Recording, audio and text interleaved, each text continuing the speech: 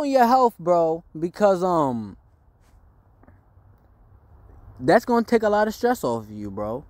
Stay and when I say stay healthy, stay focused on your health, that means physically, mentally, spiritually, because it all plays a part. Everything is connected. And this coronavirus, bro, my girl, she taught me a lot actually yesterday, because she was listening to this podcast. I don't know the name of it or who runs it, but you can shout them out real quick. I think it's called the More Health Show. The More Health Show. We'll link it in the description. But yeah, shout out to them. By Sean. That's all I remember, his first name. All right. Sean Stevenson. Sean. The Model Health Show. My bad. Sorry, Sean. The Model Health Show. All right. So we're gonna link that in the description. They were talking about how you become more susceptible to diseases when you're stressed out. Mm-hmm. And it's crazy because we started thinking about 2020 as a whole and coronavirus, bro. So, as we were saying, stress makes you more susceptible to contracting diseases and stuff like that. Mm-hmm. And viruses. Because it weakens your immune system. Right, because your immune system becomes weakened, and you're just moving slow. You're moving different. So now, if you catch the virus, you're more susceptible to actually experience harmful symptoms. Word. Or just symptoms in general. Right. So with that being said, tell me why. First, they started prepping us in 2019 with the passing of Nipsey Hussle, because he passed in 2019. Mm-hmm. And I think somebody else passed. Juice WRLD? That was 2019? I think so. Fact check that. But yeah, especially with the death of Nipsey Hussle, they were prepping the masses for some kind of traumatic experience. And then he died December 8th, 2019. All right, then Juice WRLD. That one shocked shocked the masses too, and sent waves through the world. Oh wait, and you forgot about X too, wasn't that 2000? X died, right. There was a lot of stress being put on the people, and he died 2018, so it was him first. Yeah. Following Nipsey. Right. So there was a lot of trauma that people experienced, and this is why I tell people to be careful with what they put their emotions into. There's really nothing in this world that you should be putting that much emotion into. And that's something I call idolatry.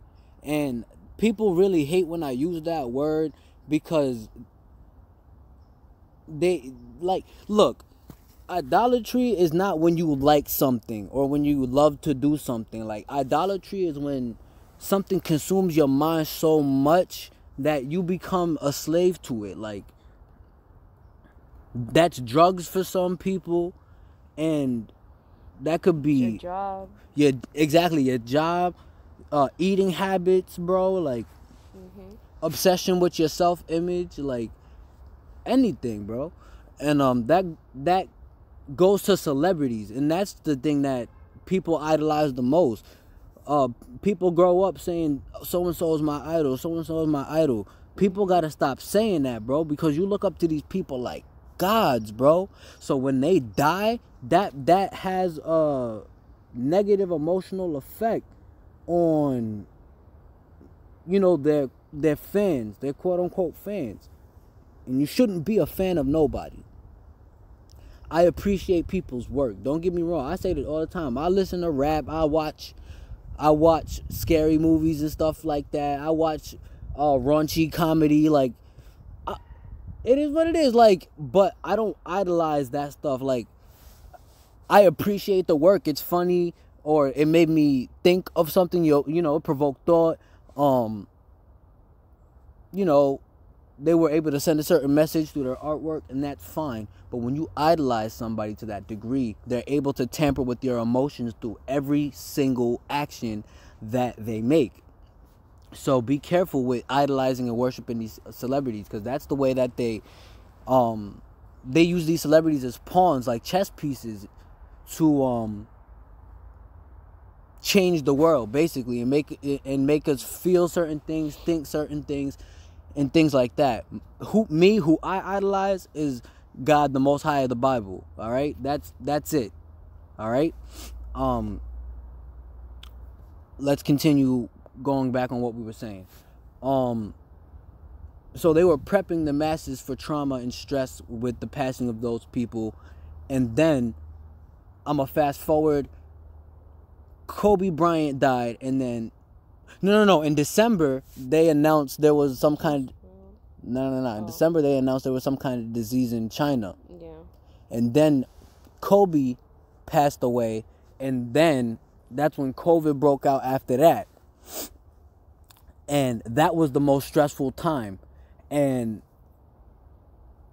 they claimed that they didn't want America to panic and stuff like that. And that's all good and well. The government, per se, the government, I'll say that they didn't really make us panic, because I wasn't really paying attention to nothing they were doing. They said to wear the mask, you know.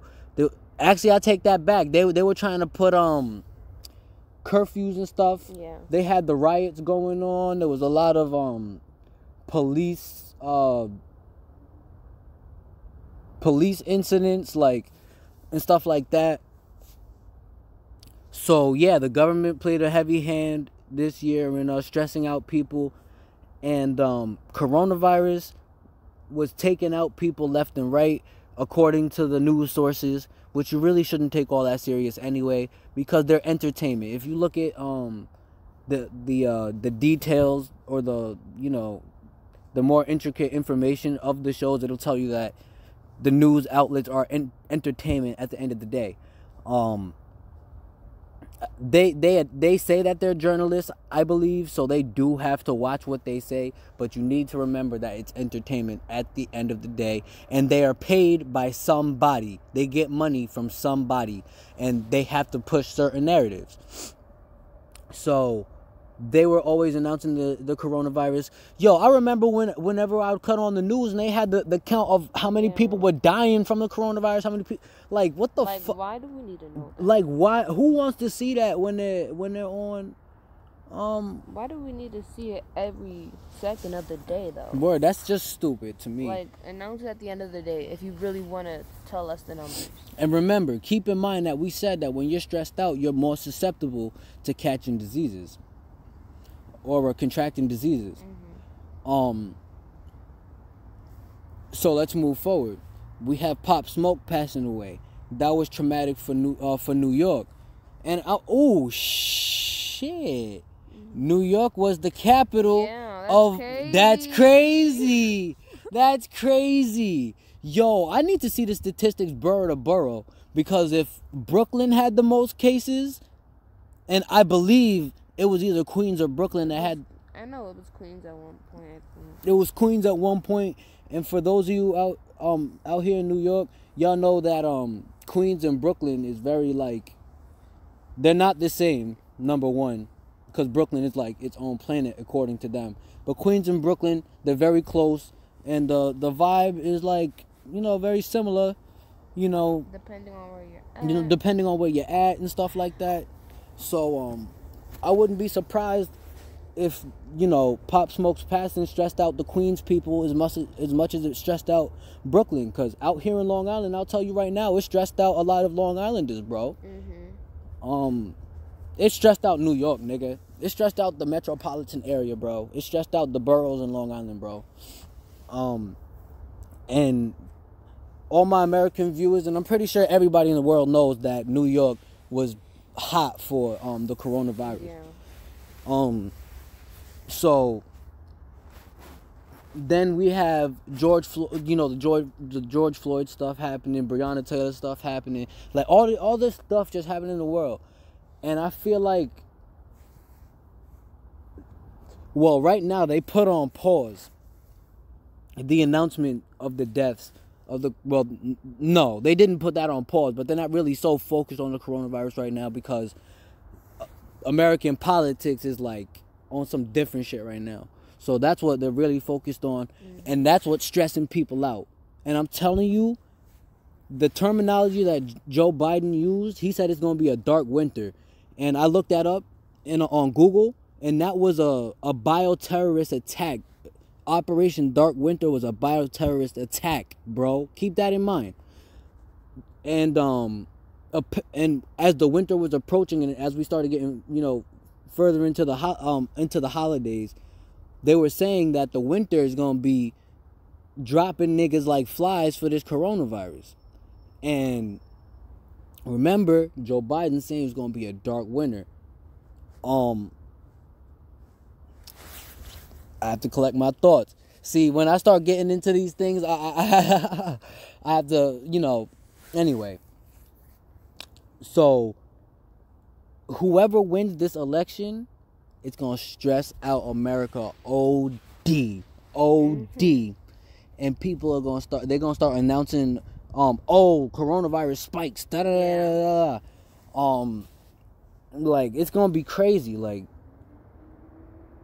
symbols and signs for the conscious minds, guys. You got to keep your eyes open, your eyes peeled. And when you start really looking into all of this stuff, once you have your eyes open, you cannot close them. And damned be you that don't spread that information, guys. And I'm a believer of the Bible, and I believe I shouldn't curse people, but I'm not cursing you. I'm telling you what's said out of the scriptures, bro. When you don't warn people of what's to come or of their evil doing, you're just as guilty. You're just as responsible. So I'm here opening my mouth and letting y'all know what's going on. So yeah. But from the way it's looking right now, if you support Joe Biden, bro, and Kamala Harris, I don't think they're getting in office, guy. Like, they a lot of states, from what I hear, are starting to recount and check their numbers for the election. A lot of people are turning in their electoral vote for Trump, from what I know. I think some people are no. I think some people are gonna fight the electoral college because of some, the bullshit going on. And I think this is a good thing, because if you honestly think that this election was fair and everything went smooth, bro, it's a lie. You're bugging.